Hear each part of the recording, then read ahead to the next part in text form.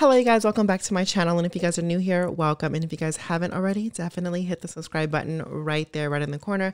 And today I'm going to do another review and reaction of Legendary on HBO Max season 2 episode 6, and this is where it's the Plastic Fantastic. So that's the name of the title of the episode, and you know, each and every week I pick a comment from a last review, and the comment that I chose was, "Baby, Tishy shows you week after week why they are the superior house. I live for their house mother performing at the same level of her children, and it's the beauty of Simone for me. But Orichi performance said we are here to battle as well. They carried. Also, if there ever came a time to replace or add a permanent judge, Taraji would be my vote. That's all." You know what, Richard? I definitely agree with you for sure. So you guys, your comment might be chosen in the next video. So make sure juicy, cute, you know, and your honest thoughts and opinions. But I'm excited about the season. Actually, the season is, let's be real. The season is like, it's a lot of tea, to be honest with you, from behind the scenes tea, but I'm not going to dish all that tea. It's too much. But yeah, the judging is whatever. But yeah, you guys, I am going to do a interview with Jamil Icon, which is the house that left last week. So make sure you guys stay tuned in for that. Hit that notification bell so you know exactly when I upload.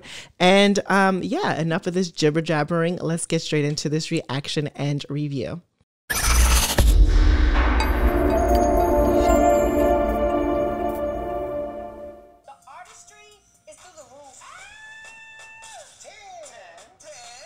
No shade, they looked fucking phenomenal.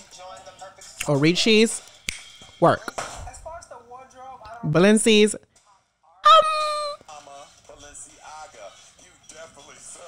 no shade, Shannon did that.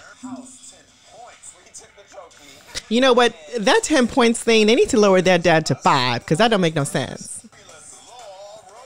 Oh, I'm liking Law. That's cute. That was cute, Jamila. Same tee, different look. Okay, Megan. Okay, now Miss Laomi girl, she has not been playing with the girls this season. All right, Mr. Maya. Miss Laomi, no shade, girl.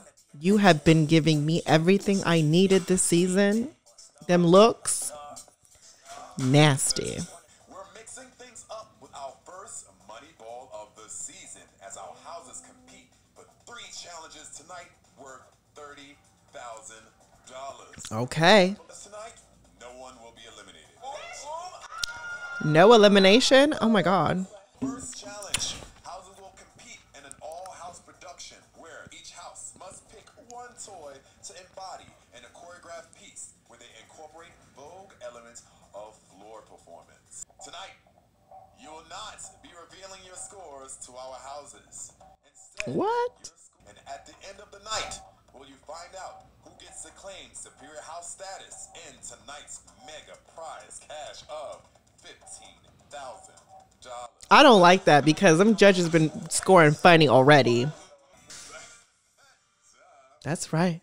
I really want this for them, and this just, it really means so much to me. You guys have no idea. Woo! That's right. Come on, Miss Gia. Remember, go snatch that trophy. Congratulations on winning that cash. We'll see you at the next function. It's Tishy da. Okay, you guys, so that is the end of my reaction and review of Legendary Season 2, Episode 6, Plastic Fantastic. What can I say about this episode? So let's just break it on down. So they had to do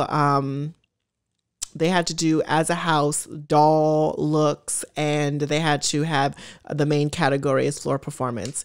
So let's start off with the house of Orichi. They did good. I felt like they started off cute with the visuals, but then they kind of just stayed at one tone, and it was cool. It was all right. I mean, what they didn't do bad, but they didn't do as well as the other houses. Now we're going to go on to the House of Garcon. I felt like their look was absolutely amazing. A great theme, great look. They started off so strong. They dwindled down in the middle, and then they picked it up at the end. But unfortunately, they just didn't do as good as the other houses. Then we're going to go into the house of Mugler. Mugler was, I mean, it was really, really, really freaking cute. They said they wanted to see personality and warmth. They definitely got it this episode because there was cuteness overload. Their looks were really cute. It was fun. It was colorful. It was really everything impacted. Their floor performance was on point too. So bravo to them. Then we're gonna go into the house of Balenciaga. I felt like it's a Barbies in a Barbie world, you know, like Balenci dolls. That was the cute. That's such a cute idea. Now this is where I kind of feel like. I feel like if you're going to be a top house or a top contender, I feel like every member should really, really put in the same type of effort as the other members. It is no shade to Shannon because Shannon is doing the best that she can do, right? Like, and that's really high, but it's just like we're competing for $10,000 at this point. And if the other houses and their mothers or fathers are bringing the same effort as their children, everyone should be doing the same thing. And I think Shannon is just relying on her beauty and her, you know, her feminism and, you know, just being feminine and cute and, you know, dainty. And girl, we need more than that. Let's be honest. You know, like it's the same thing over and over and over again. And I need something different from her. I need for her to, you know, step out of that comfort zone. And we've seen her do a duck walk, but I need her to like put in the same type of effort and choreo with, you know, you've seen her in the back doing a little choreography, but it wasn't the same as being actually there. I don't know. It was cute, but it wasn't like wow to me. I think the Muglers definitely did better than the Balenciagas to me. Let me know what you guys think. Now we're going to move on to the house of Tishi. I honestly don't even know where to begin with this because the house of Tishi, ooh, baby, y'all turned the party and the radio and everything to me. Y'all looks, the way y'all came out from the middle to the end, y'all turned the party and you made them girls know for sure, hands down, my favorite. And it's not even to be biased because that's one of my favorite houses. That's one of my top 2 houses that's going to make it to the end. But it's just, girl, there's really no denying this situation. Like, come on, this is ridiculous. Like, they murdered that whole category. Now we're going to move on to the individual categories. They had to do runway, which to me, I felt like, again, the judges are watching a different, now, I'm going to say this, being there, because before everyone starts reading the judges, because that's what everyone's been doing this season, maybe, just maybe, it's not the judges, it's the way they are editing the footage, because what the judges are seeing is probably different in person compared to the final edit of what it's looking like. So I'm just going to blame that because what we're seeing is a complete different situation.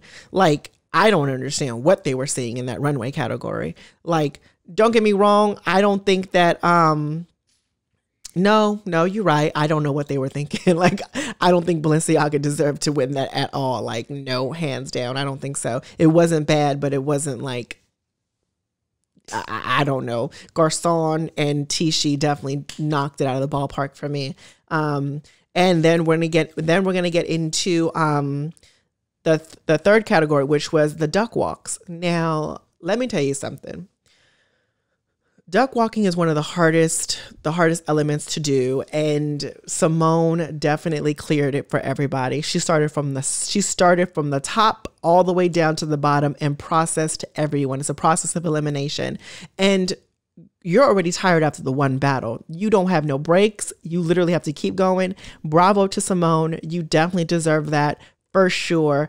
The house of Orishi, love the way you guys came out. And even, no shade, even the house of Garcon, girl, you turned the party with that. No shade, you look sickening. But yeah, bravo to Simone. You looked phenomenal doing it. And top two, I agreed with the top two. I don't know, because I would have put Mugler and Tishi at the top, and for sure Tishi winning, hands down, Superior House. Bottom two, I agreed with the bottom two, the House of Arichi and the House of Garcon. Had no problems there. Let me know what you guys' thoughts and opinions are. I want to know everything on what you think about the judges, the categories, the Superior House, the top, bottom two, the top two, everything, and your comment might be chosen in the next review.